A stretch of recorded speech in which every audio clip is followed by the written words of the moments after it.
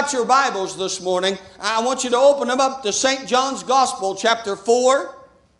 And I'd like to preach to you this morning all of that and then some. All of that and then some, but it's up there. I'd like to title the message this morning, if there was a title, I'd like to title it this morning, that there's a river that runs through it. There is a river that runs through it. And I preached a part of this yesterday up at the men's retreat, but let me say to you this morning, and I don't know why that God is directing my thoughts and my minds to the individual this morning, but let me say one more time that you are absolutely important to God. I thought about it, and I heard a thing just this week, and I didn't know why I heard it till just now, but I heard a thing this week, and they was talking about the Amazon River, which is the greatest river on our planet. They talked about the massive amount of water that it dumps into the ocean, and then they began to trace it backwards, and they said the Amazon River starts with a snowflake. Just one. Now, before I get into the message this morning, I want you to think about, now I'm not saying that you all, they got that thing on already too. I'm not saying that you all are flaky. I'm saying I want you to think about being a snowflake. Then I'll preach. I want you to think about being a snowflake so that you understand this morning that you're important to God. And one of the youngins ran over a while ago, and she wrapped her hand around my leg, and she grabbed a hold of me. I wasn't expecting it, but I looked down, and I thought, I wonder what it is that God is going to do with that one. But you see, one by one, God is going to cause a river to run through it. Now, let me read here. Let me read so that you'll understand. And again, I want you to think about everything that we preached up to this point all this year, from the wilderness to coming out in power, to not wasting the anointing. All of it has brought us to this point. I will begin to read, and I don't know if they've got verse 5, but I'm going to start reading in verse 4. And again, it's because of the individual, and I don't know who you are this morning, but I can tell you this much. I can feel in my spirit that God is speaking just to you. And you say, wait a minute, preacher, how do you know that? Because God is speaking just to you. In verse 4, Jesus was speaking, and he said, and he must needs go through Samaria. Then cometh he to the city of Samaria, which is called Sychar, near to the parcel of ground that Jacob gave to his son Joseph. Now Jacob's well was there. Jesus, therefore, being wearied with his journey, sat thus on the well. And it was about the 6th hour. The Bible said, there cometh a woman of Samaria to draw water. Jesus saith unto her, give me to drink. For his disciples were gone away into the city to buy meat. Then said the woman of Samaria unto him, how is it that thou, being a Jew, askest drink of me, which am a woman of Samaria? For the Jews, they have no dealing with the Samaritan. Jesus answered and said unto her, if thou knewest. Man, I hit that yesterday too, and there is some, listen. If thou knewest the gift of God, and who it is that saith to thee, give me to drink, thou would have asked of him. He would have given thee living water. The woman said unto him, sir, thou hast nothing to draw with, and the well is deep. From where then hast thou that living water? Art thou greater than our father? She had no idea that he was greater than who Jacob was, but she asked the question nonetheless. She said, look, our father Jacob gave us this well. He drunk out of it, his children and his cattle. It's been here a long time.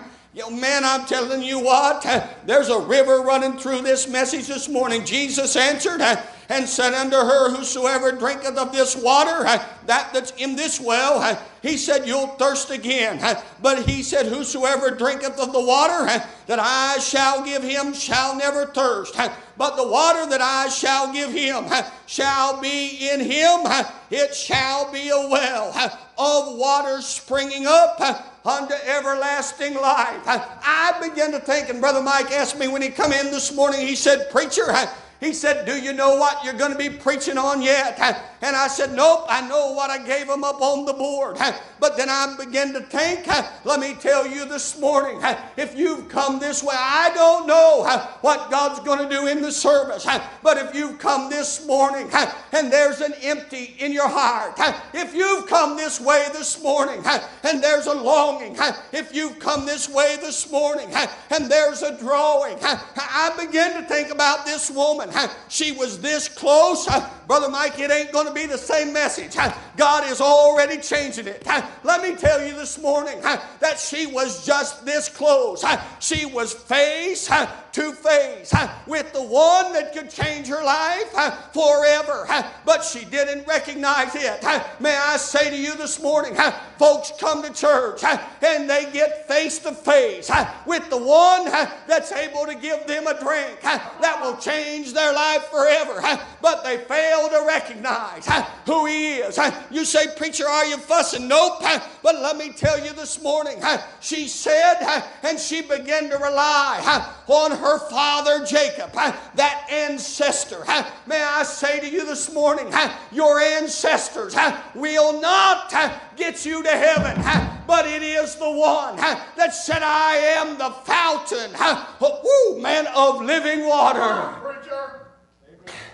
That's all free to me.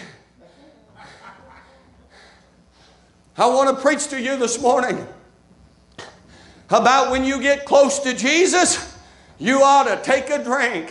When you get close to the one, and everybody said, well, preacher, why are you there? Listen, let me tell you what, I'm going to go ahead of myself for just a minute. But I begin to think about the church that I've got to go down for revival next week. And they've been after me now for almost 3 years. And they keep telling me, preacher, will you come? Will you come? Will you come? But let me tell you what, when I get down there, it'll not be a new gospel, but it'll be the same one that said, whosoever, listen, Jesus told him in John, over I believe in chapter 5 or chapter 7 rather, He said, on that last day, that great day, He stood up and He said, if you're thirsty, come to me and drink. And if you drink of this water, He said, out of your belly is going to flow a fountain of living water. You know what that is? That's that you say, well, wait a minute, preacher, you ought not get stirred up. Let me ask you all a question this morning. Audience participation while I get my breath. How many of you all have ever dropped a bottle of pop just before you opened it up? You drop a bottle of pop just for you. How many of y'all still brave enough to open it right after you drop it? How many of y'all wish that you hadn't? Yeah. You know why? Because there, man, oh man, oh man, oh man. Did I mention there's a river running through it? I began to think, you know what it is about that bottle of pop? It's something that's on the inside of it. It's not the outside element that does what it does, but it's something down on the inside. When you shake it up real good and you got your thumb over the top and you let your thumb off and the pop begins to explode, it's not the outside that did it, but it's what's on the inside. So may I tell you this morning that when I get excited, it's not what's on the outside, but it's, woo, man, oh man, oh man. Brother Rob, thank you for reading what you said. It is He that abides on the inside that makes me get stirred up, and it bubbles up, and it's got to get out. I begin to think, I want to preach to you if I can slow down long enough this morning. I preached 3 points up there at the men's retreat yesterday, and I got to tell you, there was some great preaching. There was some great teaching, if that's what you want to call it. There was some great testifying there. And it was all about the Holy Ghost. And it was all about the Spirit of God indwelling His people. And I began to talk to them. They gave me the topic. And I got to tell you, when you give me a topic to preach on, most time it's tough. But they told me, they said, well, preacher, we want you to preach on the water, being representative of the Holy Ghost. So I began to think about that, and the Bible tells me back in the book of Ezekiel, and you can go ahead and change that over there if you want to, in the book of Ezekiel, the Bible said that there was a place, it's called the throne room of God, and in that place is the source of the water that we're talking about this morning. It's the source that Jesus said, if you know about me and you begin to drink, listen, let me, before I go any further, let me tell you this morning, how many of you all, before you got saved, you heard about the Lord Jesus Christ? Just raise up your hand. Not now, but before you got saved, did somebody tell you about Jesus? Did you hear this morning that He loved you before you got saved? Did you hear this morning that He could wash you, make you whiter than snow? Did you hear this morning that He can let you start brand new? Brother Darrell, when you go see your grandson, you tell him that there is a river. Oh my, now I feel like preaching. The Bible says that there is a river that makes glad the hearts of men. You know what that is? There is a connection. You say, preacher, what is it? Well, when God began to look, and He said they're going to need it in the throne room of God. And the Bible says that the waters begin to usher out under the threshold. You know what that was? I am telling you, this ain't going to be nothing like yesterday. The Bible said that the water began to issue out under the threshold, and it ran out the door. Church, listen to me this morning. You've got a message down on the inside of you. You've got a hope that nobody else has got. And I don't know about the rest of you all, but when God, the Bible said, if you drink of this water, it'll be in your belly. It'll be a fountain, and it'll be a well. It's going to begin to bubble up. And when it bubbles up, you know what it's going to do? It's going to run out of you. Church, listen to this preacher this morning. On Friday nights, we've got some folk that are coming here. And I don't want them, and please don't misunderstand me, but the folks that we've got coming here on Friday night, Brother Monty, I don't want you to have to visit them in the prison. So son, pray for them. Listen to me, church. When them people come on Friday night, they're only a step away. And you say, preacher, what do you mean? I'm telling you that when you get hooked on drugs and you get hooked on other things, it'll cause good people to do bad things, and they'll end up where they are, but they don't got to. Church, listen, we've got them in the building on Friday night, and there ought to be a river. Brother Shad, listen to me. Let that river that's on the inside, don't stop it up. Let it flow out, that it can deliver them. Wow. We got to quit bottling it up. We're afraid that if we get excited, what's everybody going to think about me? Well, just in case you're sitting out there this morning and you're trying to make up your mind whether or not that preacher has done already lost it, and whether or not that he's 3 bubbles off plumb, let me tell you what. I heard an old preacher one time. He wasn't ashamed to get excited. He wasn't ashamed to go down the aisle holding on his pant leg. He wasn't ashamed that he preached with a hanky so he wouldn't spit all over everybody. But let me tell you what I found out. I found out that when the anointing of God began to flow, when the anointing of God began to get on him, and it got up so much that he couldn't contain it anymore, that same anointing, that same spirit, it began to flow.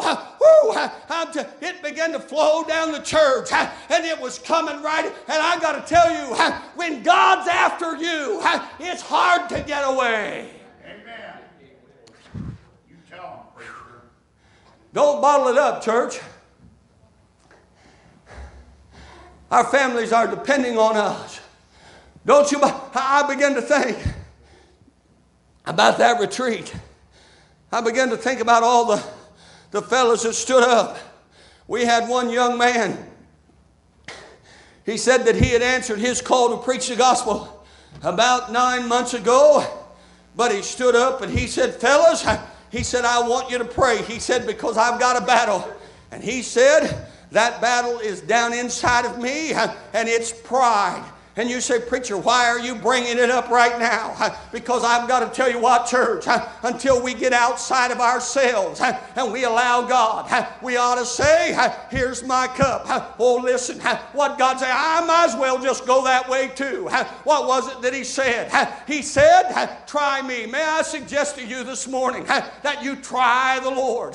And then not only did he say that, but he said, if you try me, I'll pour you out a blessing, and it'll be so great that you won't be able to contain it. You know what that is? That means that if you pour it in, and you pour it in, and you pour it in, and you can't contain it, that means, unless, of course, I don't know anything about volume in a bottle, I'm thinking that if you pour so much in a bottle that the bottle can't contain it, eventually it's got to get out. That's right. Some of you all been holding God in. Woo! I mean, every once in a while, you feel a stirring down on the inside, and God begins to move, and you don't know what to do with it, and you're saying, oh man, God wants me to raise my hand, so you sit on him.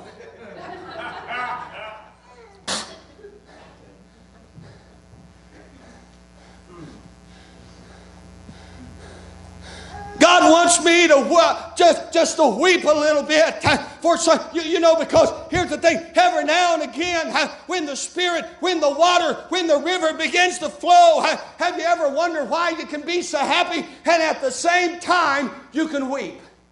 That's right. And you get, you know what we do? I don't want nobody to see me cry.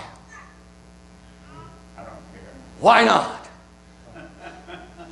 Why not? You can weep when you're sad. You can weep when you're happy. But I've got to tell you this morning, if the Spirit of God is welling up inside of His people, when somebody that's unsaved reaches out to you, it ought to be electric, and they ought to get a hold of the fountain that never runs dry. Amen. You see, it started in the throne of God. The Bible said there was a fountain that was opened up, and it began to flow. Man, I just now thought about something else.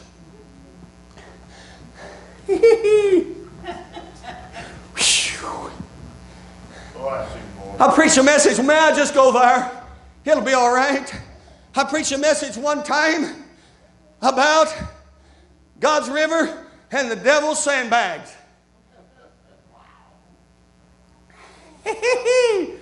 Y'all thinking, man, now that preacher is really.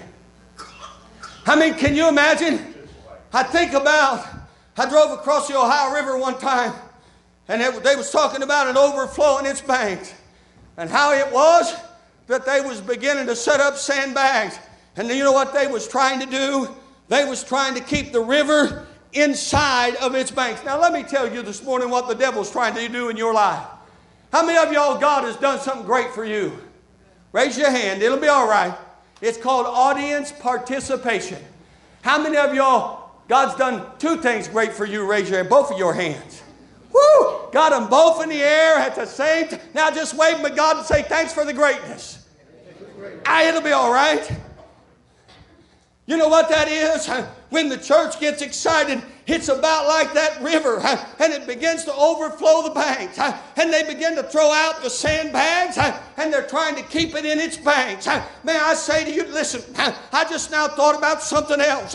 Church, listen to the preacher. I think for a little while now that the devil is not happy about our church. I think for a little while now he's not happy about them that are stepping up. I think for a little while now he's not happy about the fact that we're beginning to overflow our banks. So he's beginning to stack sandbags in our way. You all can figure out what the sandbags are. I don't need to tell you that they're full of dirt, but he puts them in the way. And he tries to keep the river. But can you imagine this morning how the devil must feel when he stacks up the sandbags? The river comes by, and I've got to tell you, it doesn't overflow it all at one time. It begins to seep through the sandbags. Woo! I'm telling you, that's good. It begins to seep. It starts as a little trickle. But I've got to tell you what, if God can just get a little trickle through, it'll not be very long until the rest of the river is flowing through and over the obstacle the devil is putting in your way. Wow. I thought about the folks that we've seen. And now listen to me. Listen. I thought about Ralph. And I'm not picking on Mel because she's here. But I told Mel several weeks ago at the hospital, I couldn't talk to Ralph because they had him medicated. They had him sedated so bad that he just slept, he slept. And you know what I told her? I said, Mel, it may not be me that gets to tell him that he needs to give his heart to the Lord. It may have to be you. And the devil began to stack up sandbags. Brother Mike and I went down there to visit Ralph in the hospital. And when they got there, you know what they told us? They said, just 15 minutes, preacher. 15 minutes ago, he was talking and he was coherent, but they gave him the medication and now he's sleeping. Sandbags. Me and Mike went down there, man, we was on fire. We knowed when we got down there, Ralph was going to give his heart to the Lord. And I know you all have heard this story before, but I'm going to tell it again because it fits. We was beginning to talk about that, and we thought Ralph was going to get saved. We got down there, and there was an obstacle placed in our way. Oh, man, I just now thought about something else. May I say to you this morning, there is no obstacle that the devil can put in the way. I may not be able to get over top of it, but my God, woo! I'm telling you, there ain't anything God can't do. The devil said, I'll just put him to sleep. So in his sleep, God said, while he's dreaming, I'll just send him an angel. Woo! Man, I'm telling you, it started in the throne room of God. You ought to just change the title to that. It started in the throne room of God. And the devil said, I'll put him to sleep. So when that preacher and deacon get there, they'll not be able to talk to him. But when we got there, an angel had been to visit. I don't know what the angel told him. You say, oh, wait a minute, preacher. Angels don't talk to people. Who told you that? I believe I got a whole Bible full of angels talking to people. Amen. I don't know what that angel said.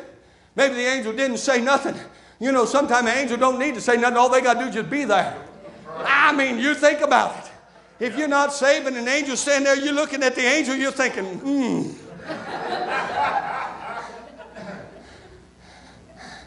And you know what he said?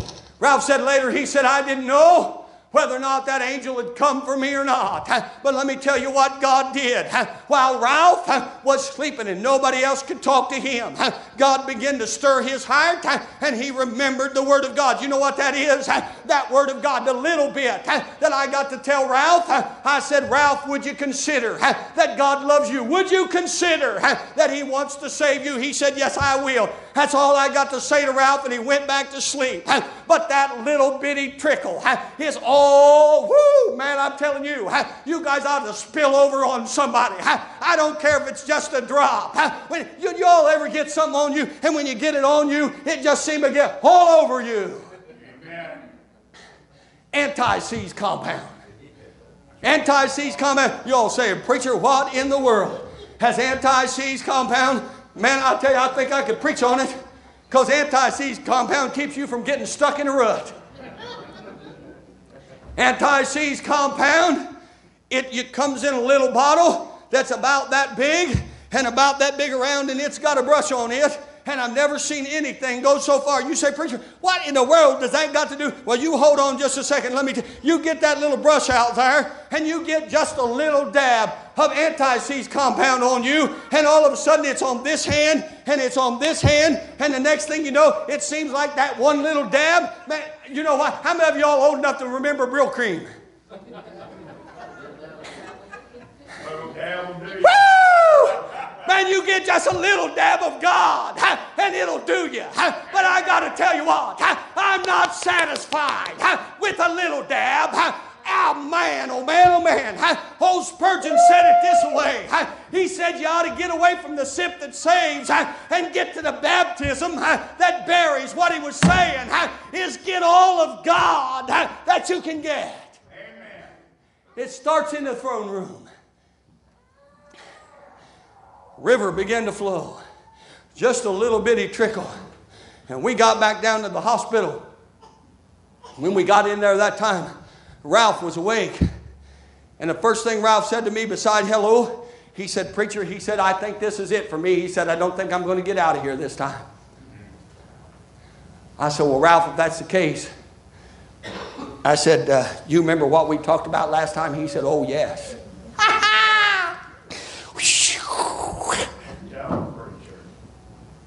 The old devil put his foot out there, and the river just ran around it. You know, one of these days it's going to drown him. You say, I don't know if he is. Well, I don't know. I read in the book where he's going to get thrown into the lake. Amen. That's right. Forever. I said, Ralph, do you remember when I asked you about asking the Lord to save you? He said, yeah, I remember everything, preacher.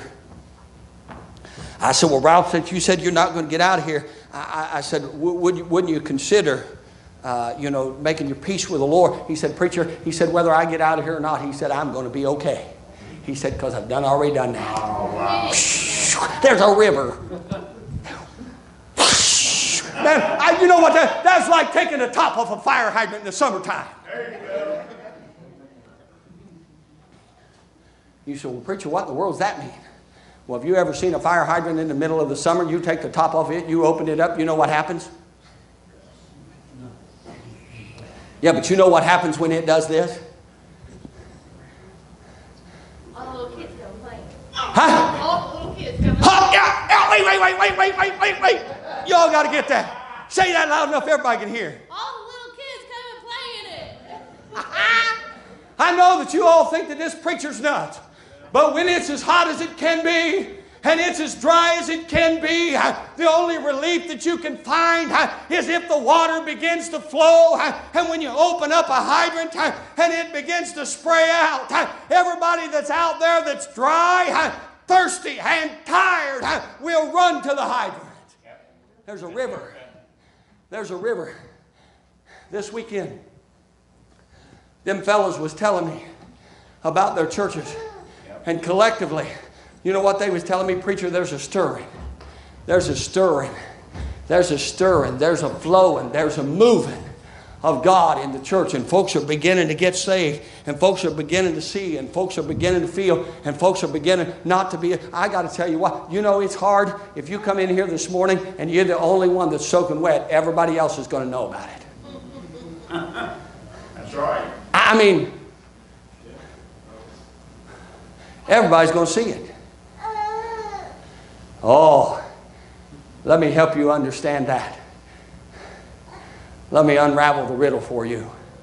This morning, if you're saturated in the Spirit of God, if you're absolutely soaked by the river, if you've been swimming in it, there's folks that are going to see that there's a difference. How you doing, Richard? How many did you have this morning? I believe it was 13. Hey, just so you all know, the travel, however, you all come from how far? How long does it take you to get here? Almost an hour, I think. About an hour. So he's driving the church van, the other one. How many did you have not come this morning? 2. So that had been 15. So that's a full load in the van, which means in a couple of weeks we're going to need another van. Now wait. I want you all to look over there at that section of the church. I think it looks good. I think, now, I got the youngins is going, man, I hope that preacher don't come back over here too late. I'm already here. I think they look good from Springfield and Plain City and London and Marysville, Columbus. Have I missed anybody? See, you know what that is? How many times did I mention Delaware there? I never. You all get it in a little bit. What I'm talking about is there's a river that's running out of the church, and it's unstoppable flow. And there's folks out there that are hurting on every side that need to know that God loves them, and there is something from the throne of God that can make them whole. I begin to think, as I think about, and I think I'll run on down in my thoughts just a moment, because I want to tell you all a story. How many of y'all want to be used of God? Now be careful before you raise your hand. Be careful before you raise your hand. Let me ask it now. How many of y'all want to be used of God in your life? Put your hand up. How many of you really want to be used of God? Put the other hand up. All right. Now for those of you that are here, whether you raised your hand or whether you didn't, I want to tell you a story. I want to tell you a story about a river. When we were young, Mom and Dad lived down the street here at Main Road. Now most of you all are aware of the fact that there's a reservoir right across. I wonder what would happen. Ooh, man, I just now thought of something. Can I share this? I got time. I wonder what would happen to the church. This one. I wonder what would happen to the church if when the reservoir was running full, if the levee right there broke. You say, oh, wait a minute, preacher. If the levee broke across the road from the church, it would overflow the church. Yep, you got it. I'm telling you, there's not anything that God cannot do if we'll let Him. When Mom and Dad lived there, we would be down below the reservoir. There's a thing there. And I think they still call them locks, don't they? Tony, is them things over there still called locks? You know why they call them locks? They'll lock them things to keep the water back. Oh, now listen, don't you all get aggravated at the preacher this late in the message, but some of you all has got locks. You got locks on your life. You got locks on your heart. You've got lives or locks on your Christian lives. And what it's doing is it's holding back the flow. Where's my book? Wow. I'm telling you, that thing moves on its own. Y'all get that when you get home. Because it does. I am home. It does. Now listen. Down at the bottom of that reservoir, down below them locks, we'd go down there and we'd go fishing. Y'all get that one. Where's Todd at? He's over in junior church. I ought to hit his favorite verse while I'm here, but I'll save it until he's in here. But we'd be down there below them locks and we'd be fishing. And there's a great big sign up there. And you know what it says? No fish. It says, at the sound of the blast, Wow. there's going to be a raising of the river. You know what they were saying? At the sound, I seen him. At the sound of the blast, we're going to unlock the flow. Now listen to me this morning, church. Let me talk to you a moment. Because I tell you, God is doing incredible things in the church. He is doing incredible things. I'm seeing. Brother Mike and I was talking. I was privileged to get to spend some alone time with him this weekend as well. And him and I was talking about how great that it is to see people that are in the church beginning to step up and step out and get involved in different ministries and different aspects of the church. And people are now coming to me and they say, preacher, I want to work, I want to work, I want to work. What do you need me to do? What do you need me to do? You know what that is? That's the sound of a blast. And God is about to unlock the flow. Listen, you know, Jesus told her, He said, if you drink of this water, not only will you never thirst again, but he said there's going to be something down on the side of you. Chuck, how many years you been serving the Lord?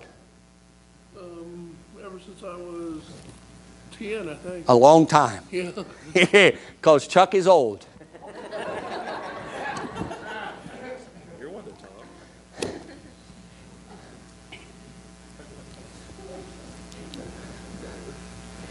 You say, well, preacher, you shouldn't pick on Chuck. Why not? If I ain't picking on him, I have to go pick on Nikki.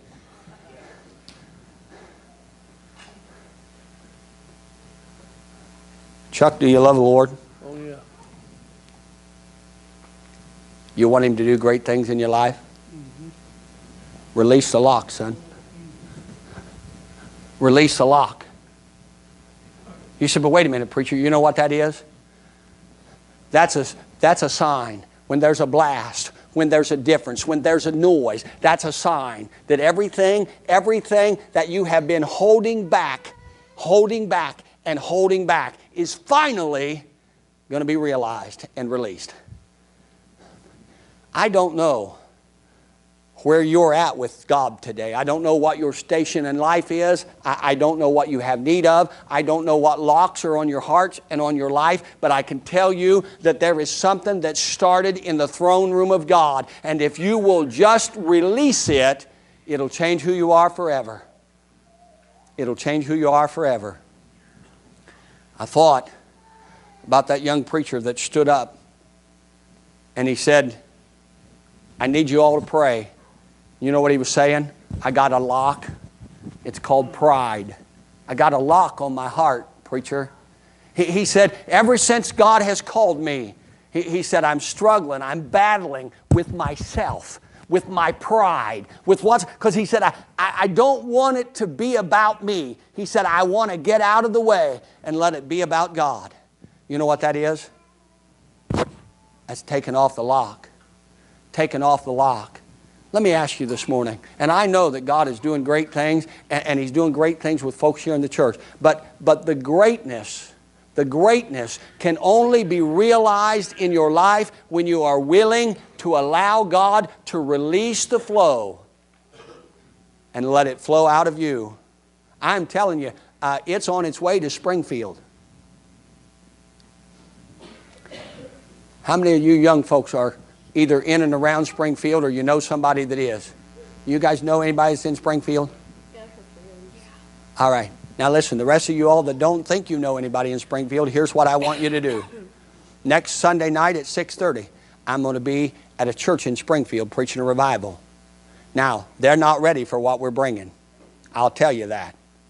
But I want you to go out and I want you to find as many young people as you can find. And I want you to get them to that revival. I want it to be so many young people there that we have to stand along the walls because we can't set them. You say, well, preacher, I don't know if I can do that. You can if you'll unlock your life and let God work in it. If you'll give it all to God and say, God, I'm going to take off the lock and I'm just going to let you work. I'm going to let you work.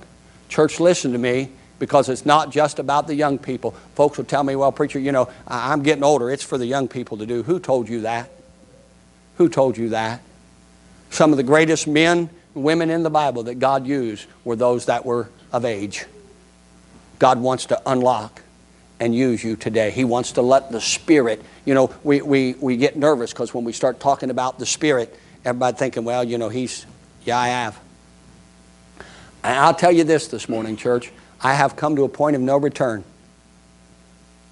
You know, once you unlock that lock and the water begins to flow, you can't get it back in the reservoir. It's on its way to its intended destination. So let me ask you today, church, are you willing to unlock the God that's in you, the Spirit that's in you, the love that's in you? Are you willing this morning to unlock it so that it can flow out? You know, because I got to tell you what, if it's just in the reservoir, everything that is downstream isn't going to benefit. So if you just keep it in you, you may make heaven your home, but there ain't nobody going to benefit from your life. But if you unlock the flow, and you allow God everything that is downstream of you, everybody that you come in contact with, the Bible said it's going to be a river. There's a river that runs through it. And I got to tell you what, one last thing, then I'll close.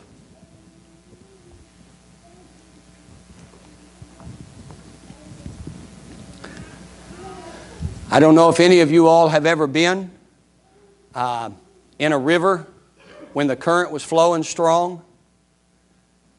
It gets to the point that as the river rises, that the current becomes so strong that you can no longer stand on your own 2 feet. It'll take you right off your feet. Now, you'll get that in a minute. It'll take you off your feet, and at that point, you are totally and completely submissive to the will of the river. And it'll take you anywhere that it wants you to go. Now let me ask you a question. Let me ask you a question. Are you willing this morning, saved and unsaved alike, are you willing this morning to step into a river that begun in the throne room of God and allow the flow to overcome you to the point that you can no longer control you, but you are submissive to the will of the river? Because when you get to that point and you'll say, all right, God, I'm going to unlock it. Here's my heart. Here's my life. God, I've wasted it long enough. I've kept it in long enough. And God, now, I want to be submissive. Maybe you're here this morning and you're unsaved. And you say, well, preacher, what are you talking about? Listen to me.